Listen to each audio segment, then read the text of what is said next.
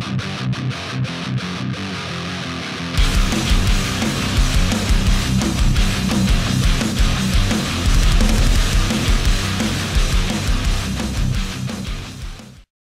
guys, this is Joe here from Rufioh. Welcome to the channel. If this is your first time here, welcome aboard. Make sure you hit subscribe and the notification bell so you don't miss out on this kind of garbage in future. If this is not your first time on the channel, you may want to seek some professional help. In either case, thank you very much for coming along. I do really appreciate you being here and watching this content that I produce for you. For today's deck profile, we're looking at Lunalight OTK. Long gone are those spammy days of just being able to churn out rank 4s I fucking loved, by the way. They really need to bring back Tiger. Instead, we're moving on to the option of to just try and flatline our opponent as quickly as possible. The deck has had a bit of a fall from grace in terms of its ability to play. There are some other builds out there that are certainly going to be more competitive than this particular one, but for the most part it's a rogue pick at best. But just because it's rogue doesn't mean we can't have a fuck ton of fun. If you're watching this video and you're inspired to go out and pick up some of the cards from this video, or any others for that matter, you should check out the channel sponsors Jam Cards UK. There is a link in the description to their eBay store, and courtesy of yours truly, you'll get yourself a nice discount if you use it. To boot, they don't just do Yu-Gi-Oh singles, they do Pokemon ones as well. But anyway, that's enough waffling on from me. Let's get stuck in to the deck profile. So before we get started, let me first apologise if there are any crazy noises in the background. It has been blowing a gale outside, and on top of that it's been snowing, which has sent the horses next door absolutely fucking crazy. On top of that, I apparently have the world's loudest fan, which decides to get picked up in the background sometimes. I'll do my best to edit that out during the video. So we start off today's deck profile with a couple of kaijus here. We've gone for dark because we can allure these off.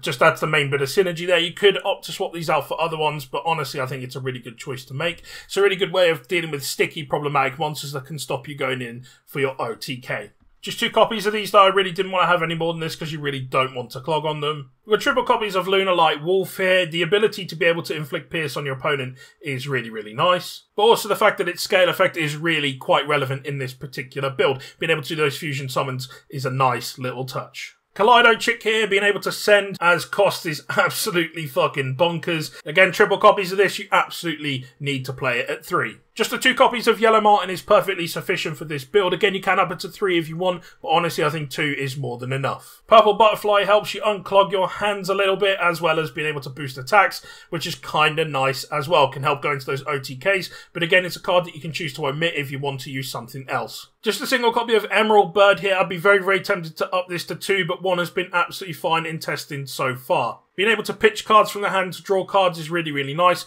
especially if you've got Perfume or Serenade Dance kicking about there. Just a single copy of Black Sheep here to help generate that resources, keep polymerization going round in circles. Also the fact that it can help regenerate your other resources as well. I think just the 1 copy in here works perfectly fine. Some people I've seen playing more than the 1 copy. I really don't think that's necessary. We then move on, we've got triple copies of Ash Blossom and Joyous Spring. I think the most generic hand trap. You have to run it at 3 as much as you possibly can. If you don't want to run hand traps at all, you can certainly omit this in favour of other cards. But honestly, I think Ash hits every deck, even if it's just in a small amount, but against other rogue decks, which is where you're going to get most of your wins, this is going to blow out certain decks.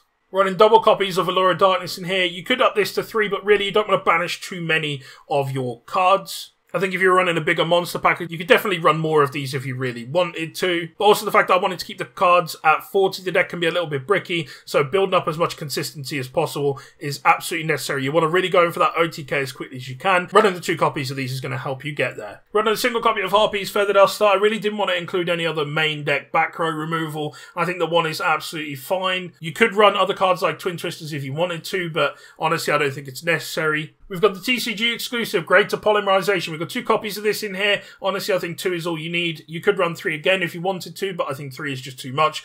Otherwise, you're going to find yourself clogging too much on your fusion cards. But this is a really, really good addition to the deck, and definitely one that you'll want to look at playing in your builds. Just a single copy of Polymerization here. Again, some people prefer to play more. I think that 1 is more than enough. We've got so many other fusion options in here. And honestly, I think this is the weakest, apart from the fact that it's the most searchable.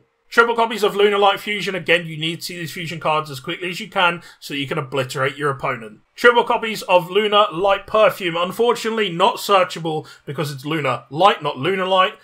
Bit of an unfortunate thing, but it is an incredibly strong card and one that you need to max out on in this deck. Just 2 copies of Foolish Burial Goods. I'd like to play 3, but again, space is tight in here. You're going to use this to send your Serenade Dance or your Perfume to the grave and benefit from that. Triple copies of 10 key because searching things for free is great. Also the fact that it does give you a small attack boost, not that that really matters all that much. We've got triple copies of Forbidden Droplet. If you don't have access to this and you want to go for something a bit more budget friendly, you could play other hand traps. You can max out on some of these other cards that we're playing less copies of and go for a little bit more consistency if you so wish. Triple copies of Pot of Desires because really you don't aim to make it out of turn 1 anyway. As much as possible, you want to just kill your opponent, and drawing 2 additional cards will certainly help you do that. The deck does thin itself relatively nicely, so you can search key components and then activate this at the end and go off from there. Also, if you think your opponent's got an Ash, this is a really good way to bait them out. And a single copy of Serenade Dance. The main effects don't come up all that much, although they're a little bit more relevant in this particular build. The main thing for this is being able to banish it and use that effect from there. And then onto our extra deck. I think that most of this is pretty self-explanatory. The fusion ratios are about right if you ask me. A single copy of Cat Dancer, 2 copies of Panther, a single copy of Saber, and 2 copies of Leo Dancer. If you want to look at combination videos and stuff out there, certainly there are plenty out there. I'm not going to include them in this particular video. There are plenty out there though that could definitely help you out if you need it. And the Xyz options are definitely not dead. We can go into Abyss Dweller, Dagares, being able to dig deeper, dump cards into the grave. What's not to like about that? Also, the fact that you can double the attack of one of your monsters is absolutely insane in this deck. From there, we move on to Tiger King. Spot the error that I made in the video. I'll love you if you do. I'm sure you will, you Yu-Gi-Oh players. You don't read cards, but you do notice when people make fucking mistakes. Anyway, a single copy of Tiger King in here. It does what it does. It's all pretty self-explanatory. A single copy of Bagooska. For when you open bad, you can make 1 rank 4. This can help buy you time. And of course, if you're forced to go first for any reason, maybe your opponent sussed out that your plan here is just to obliterate them as quickly as possible, this can help buy you the time that you need. And then on to our link options. Again, most of these I think are fairly self-explanatory. Access Code Talker is just a big OTK machine. You can swap this for Borosword if you prefer, but Access Code Talker is on the whole a lot better. We've got some utility cards in Nightmare Unicorn and Nightmare Phoenix. These are just as good as they are. You can also run something like Cross Sheet, which we've not included in this particular build, but something definitely to consider. We've got a single copy of Daruma Doll for being able to destroy back row. What's not to like about that? And then finally, Predaplant, Vert, Anaconda. This is going to help you see those fusion spells as and when you need to see them quite quickly and go in for the kill as quickly as possible.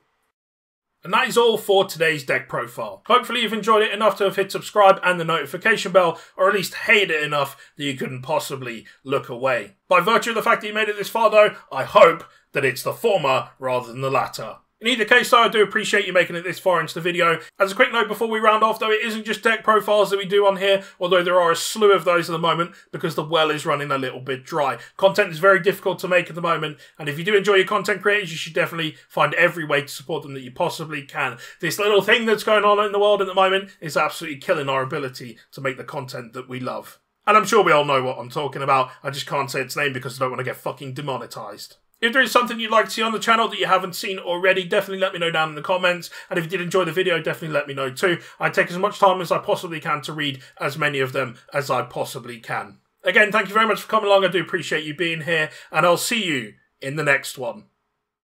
This content is brought to you in association with my buddies over at Jam Jam Cards UK. You can find the links to the eBay store and the Facebook page in the description.